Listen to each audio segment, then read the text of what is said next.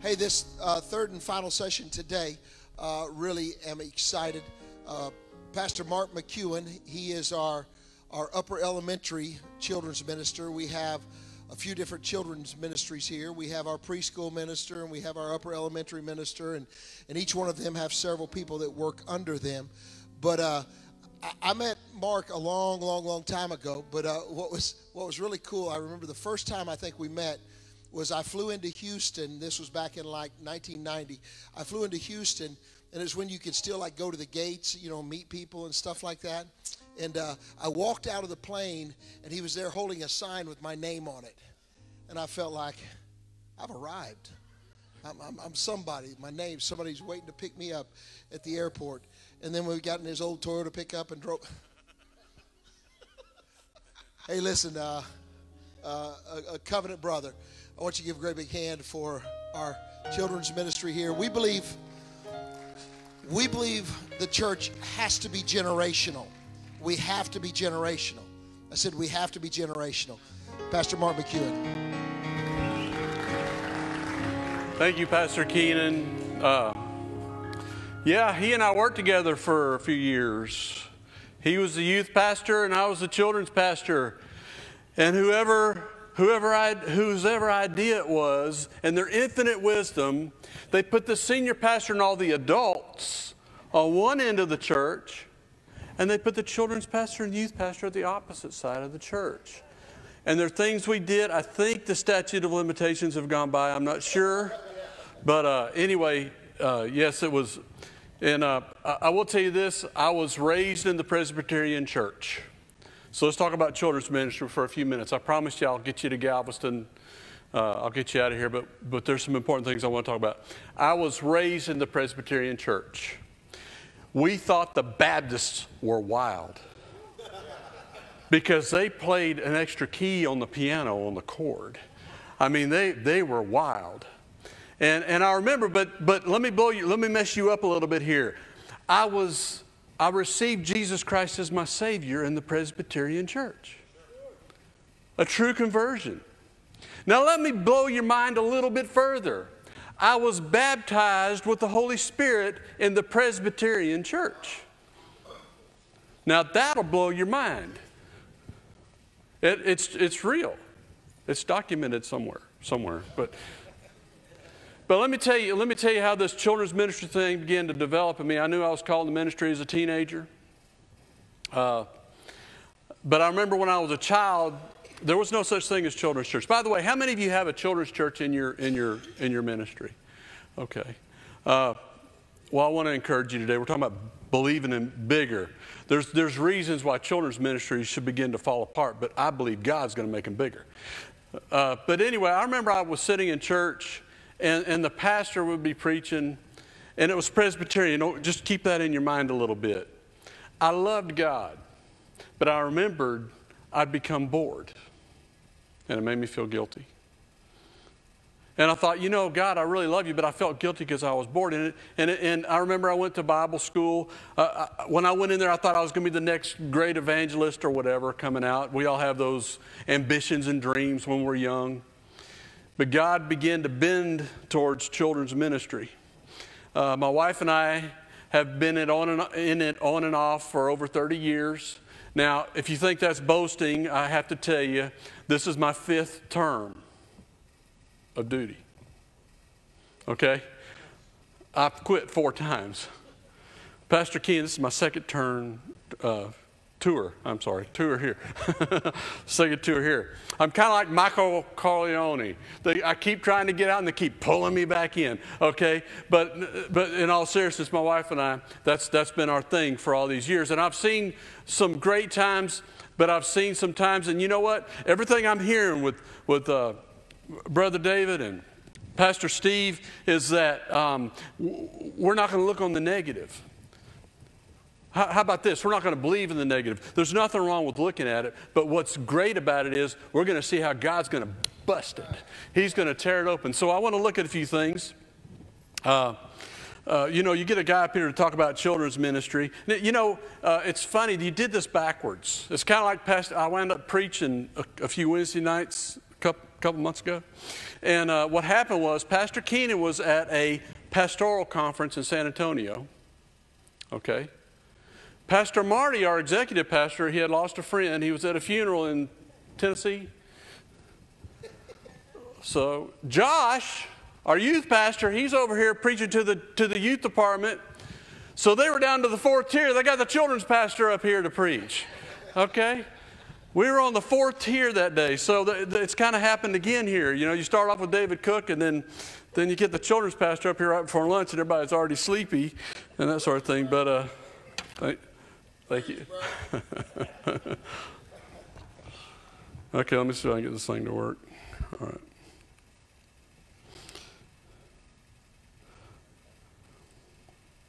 How do you work these iPads, huh?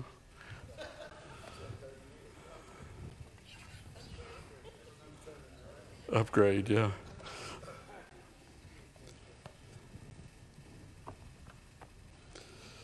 I want us to start with what children's ministry is, why it's so important. Let's turn to Zechariah chapter 8, verses 1 through 5. And this is kind of God's perspective of children. It says, "Again, the word of the Lord of hosts came to me, saying, Thus saith the Lord of hosts, I was zealous for Zion with great jealousy, and I was jealous for her with great fury. Thus saith the Lord, I am returned unto Zion, and will dwell in the midst of Jerusalem, and Jerusalem shall be called a city of truth, and the mountain of the Lord of hosts, the holy mountain. Thus saith the Lord of hosts, there shall yet old men and old women dwell in the streets of Jerusalem, and every man with his staff in his hands for very age, and the streets of the city shall be full," underline this if you underline in your Bible, "of boys and girls playing in the street." I know Mount Zion is a real place, I know that, but it is also a metaphor for another real place we can't see with our eyes. Mount Zion is where God lives. Zion is where God lives. And you notice the last thing that's happening there, who's playing in the street where God lives? Boys and girls are playing in the street. I teach girls and boys that when you're playing, God's living there. They may not even know it, but God is living there. I want y'all to understand something about children's ministry, and we teach this, we pour this into these children's minds and their hearts. Children are not the church of tomorrow. Amen. They are the church right now. They are part of the church right now. Children's ministry, part of it is, I get it, the child care. I used to be kind of rebellious against that. I get it. It's a place where parents can take their children. They put them to a place where the children are taken care of so the adults can focus on the message. I get that. I understand that. But we don't stop there.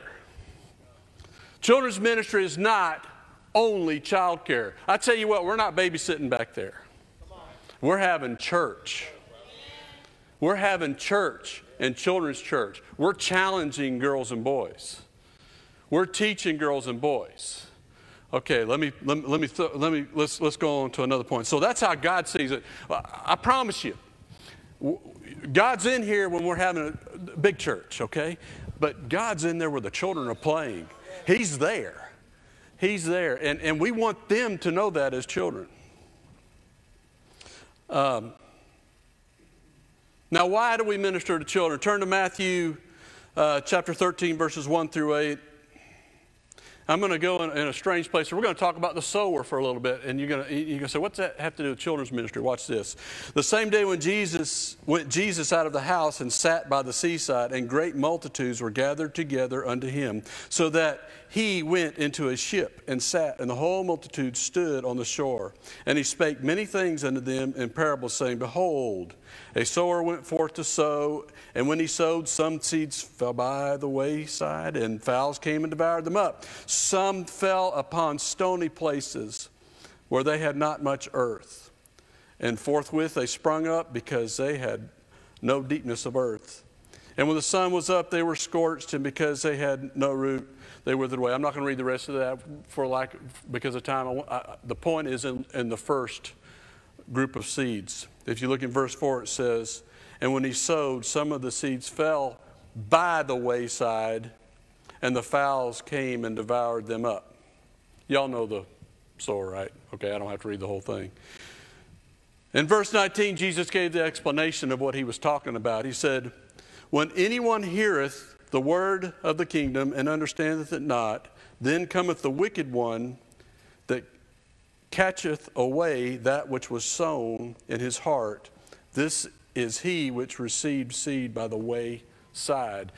Have you noticed that, when we look at the good soil and the bad soil and the one by the way, the path and the stony ground and the thorny ground, in this particular group of people where the seed lands, they really aren't bad people. They just don't know.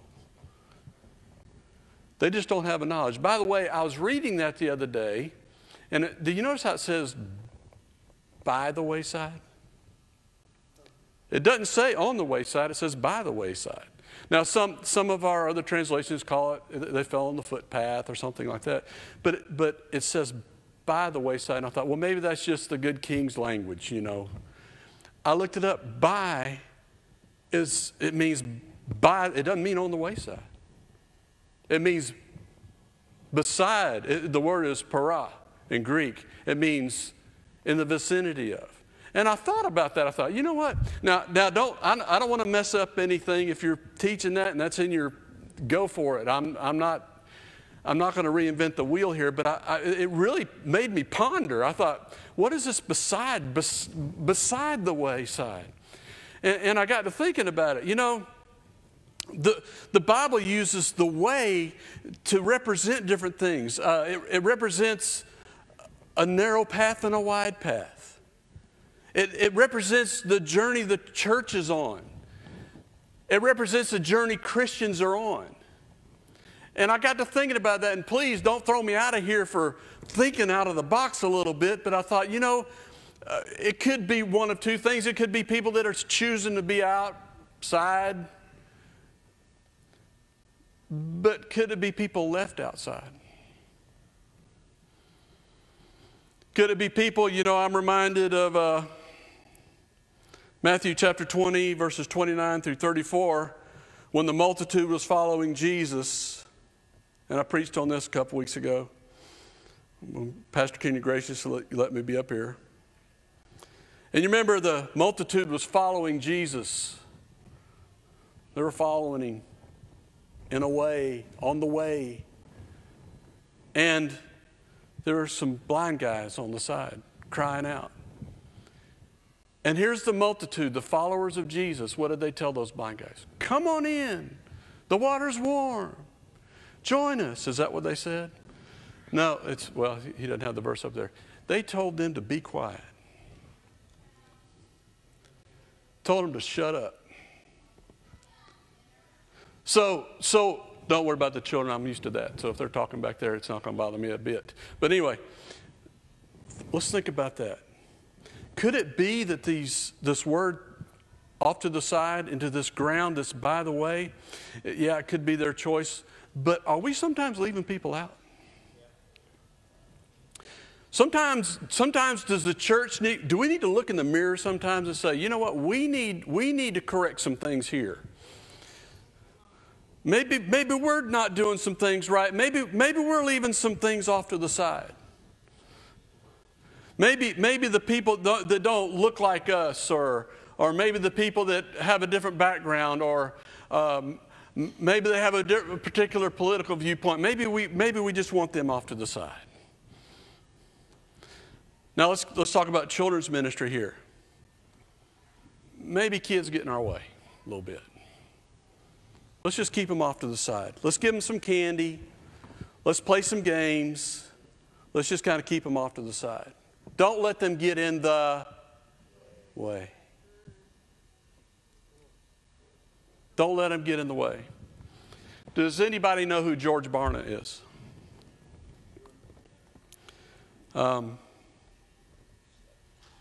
George Barna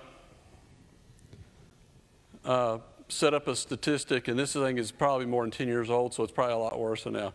If you got a place, make a mental note or write it down. This has been my theme the past half of my being in the children's ministry. Remember these two numbers, 33, 4. 33, 4. What does that mean? There's a 33% chance that a person will receive Jesus Christ as their Savior through elementary age. 33, that's 1/3. The day they go into middle school, that drops down to 4%. 33, 4. It's probably a lot worse. 33, 4. So, how many of you believe in investments? Investing in good things. When do we invest in a person's life?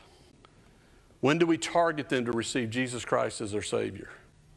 When is the best time, the best percentage of a chance? Is those elementary age years.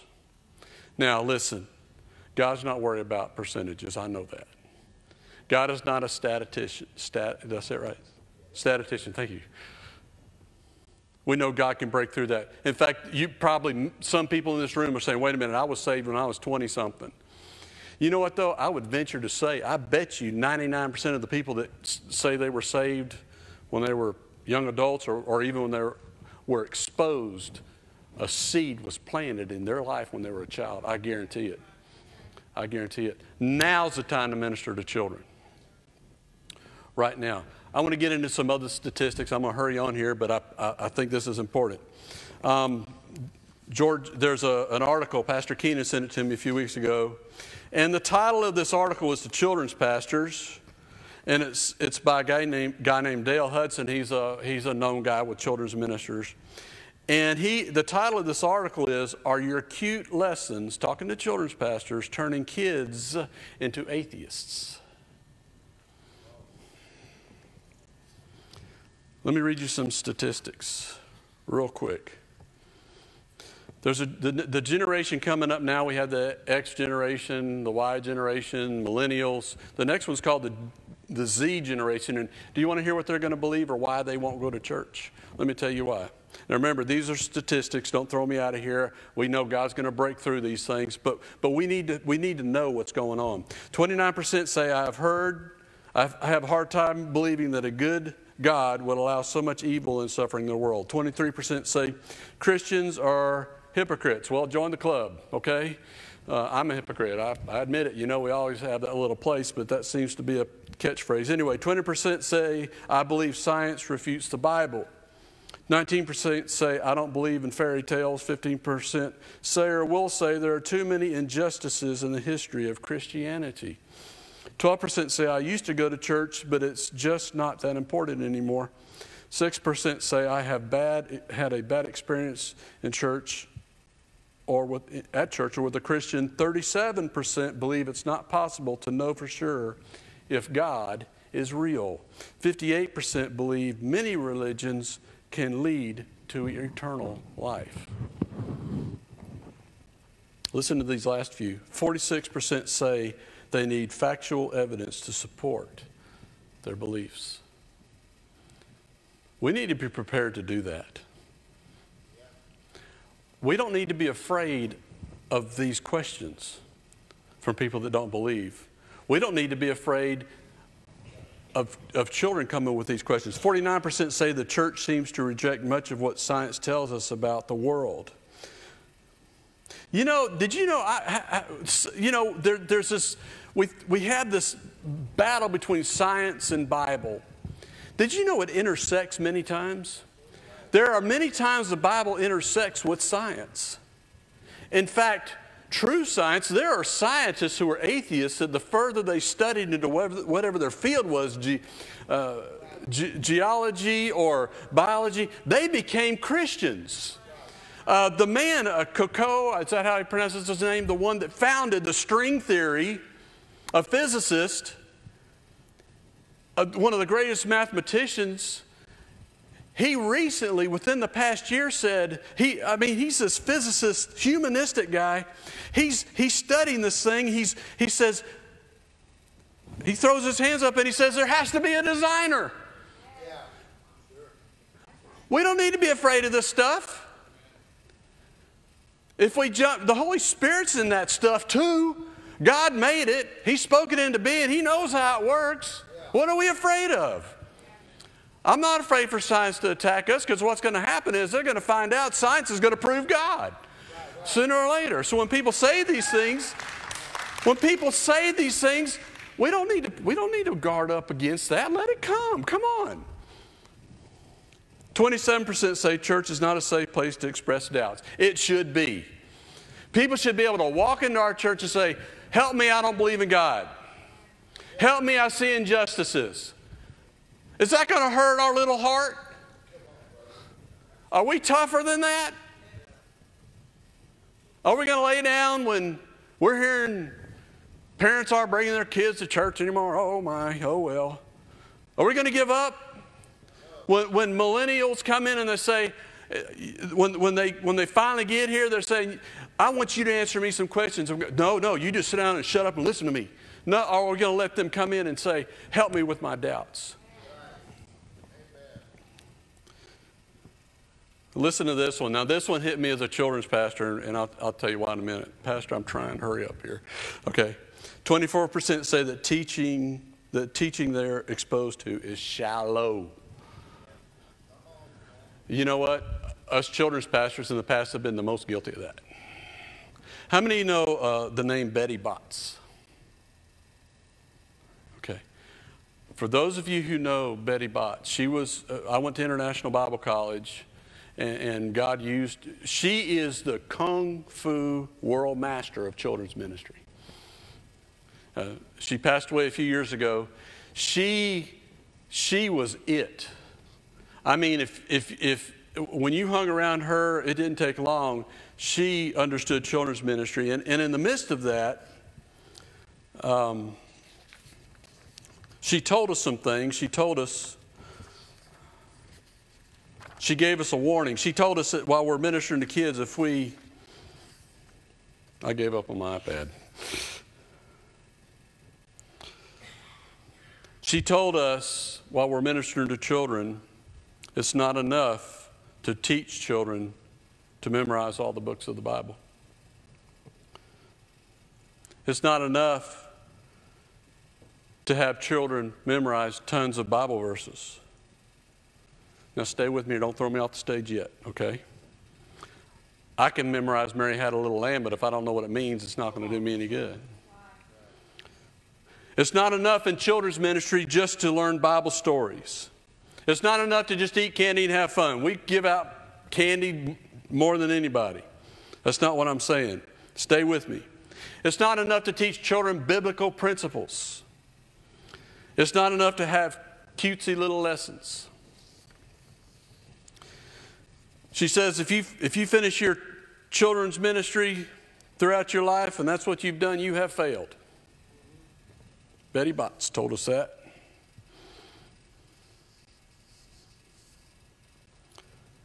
Let me tell you something about teaching the kids about the Word of God. We need to teach them there. It's not another book laying in the library.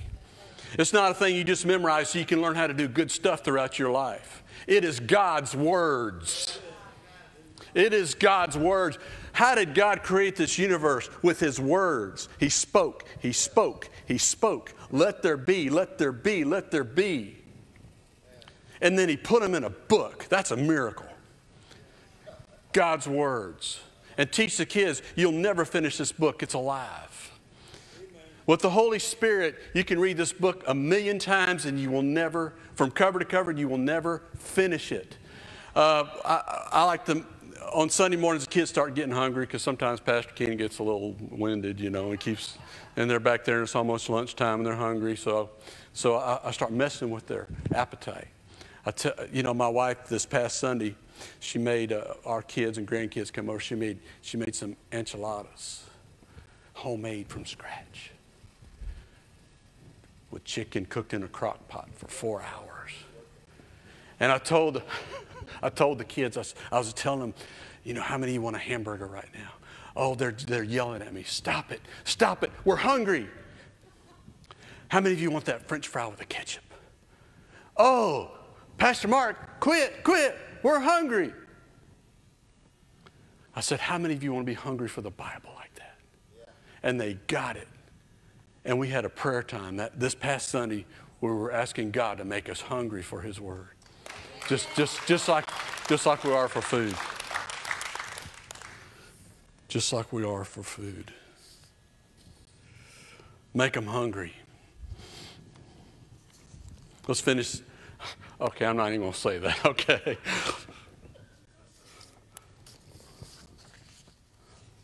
Put my thing up there, my last one. I don't even know where my notes are now. Put the Bible,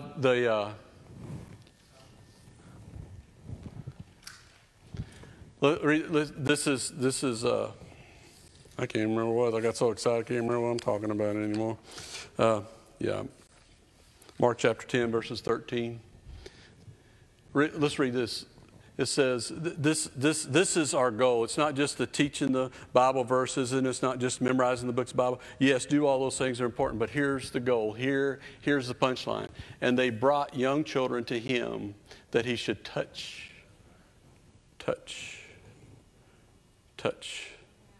them. And His disciples rebuked those that brought them. Next verse. But when Jesus saw it, He was much displeased and said unto them, suffer the little children to come unto me. If you don't like it, suffer. Now, that's not really what that means, but I kind of. And forbid them not, for of such is the kingdom of God. Verily I say unto you, whosoever shall not receive the kingdom of God as a little child, he shall not enter therein. Oh, my favorite verse in the whole Bible. God, let me stay a kid. And He took them up in His arms and put His hands on them and blessed them. Our goal in children's ministry is to make sure all those other things they've got to have, those are the tools, but make sure they have a touch from Jesus. Senior pastors, what do we do? And this may be where I get thrown off the stage. And let me encourage you, promote your children's department. Promote your youth department. It's not going to promote itself. Now, yes, part of a senior pastor's job is to promote things. That's true. I get that. But if we're doing our job, we're back there doing the children's ministry thing with our team. A little something I've learned about leadership. When we shine stuff up around us and shine it up, that reflection begins to shine off of us. You get what I'm saying? Say things like, man, I got the best children's ministry in the state. You ought to see my youth pastor. He is the best youth pastor anybody can have. Shine them up. By the way, when you're looking for a children's pastor or youth pastor, find somebody that's a little bit rebellious. Now, I'm not the witchcraft kind, okay? I'm not talking about that kind. I'm talking about the kind that thinks a little bit outside the box. The one servant says, I'm not going to do it, and then you turn around and he's over there doing it. You know, he's got a little bit of that streak inside him because he's the guy that's going to do something. Pick someone that's going to challenge you a little bit. I mean, I'm not saying they're anarchists and they're not teachable. That's not what I'm talking about. I'm talking about someone that's got a little get up and go inside of them. They're a cannon that's a little bit loose. You got to tighten them up every once in a while. You don't want a cannon that you can't get to do anything. Right? Praise the Lord. I'm out of time, okay? But was that okay? Did you get that this morning? And let's remember that soul that's a little bit off the way. Not just with kids, but as we live our life. I want to see that 33-4 thing go away. things might be swaying and beginning to turn in the right direction, but how long is that going to last? You know, it could reverberate the other way at any time, even worse. But you know what? God's not worried about that. God's not afraid. God's not scared of 33-4. He's not afraid of all these things. He's not afraid of what we see in politics or what he sees going on in Florida or whatever. God's excited. God's already there. Can you imagine? God isn't on our little timeline. He's in a helicopter watching the parade. He is already there. Praise the Lord. Let's bow our heads and pray, and then I'll turn it over to Pastor Keenan. Father, we come before you, Lord. Thank you so much, Lord, for the opportunity you have put our lives into. Sometimes we read places in the Old Testament and think, man, I wish I would have lived then. Or sometimes we read the great times when the New Testament was being written. In New Testament times, the birth of the church, being on earth with Jesus in his physical body. And sometimes we would say, man, I wish I lived during that time. But God, we could be living in the greatest time. Lord, we could be living in the time where in all eternity we'll look back and say, man, what a ride. Lord, I pray that you bless all the pastors here. Lord, I pray that you bless all their children's ministries, their youth departments, their church as a whole. And Lord, we're not going to dwindle away. When the statistics tell us we are, God, you're going to raise us up. And God, we're going to do mighty things for you, both in children's ministry, adult ministry, youth ministry. God, your church is going to shine. It's going to be a bride prepared for the bridegroom. We thank you for that. We pray in Jesus' name. Amen.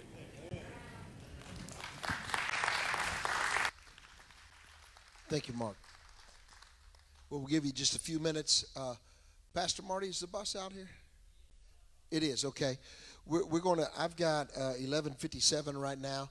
Why don't we make it it will be confusing, a hard 12:08, and we'll leave.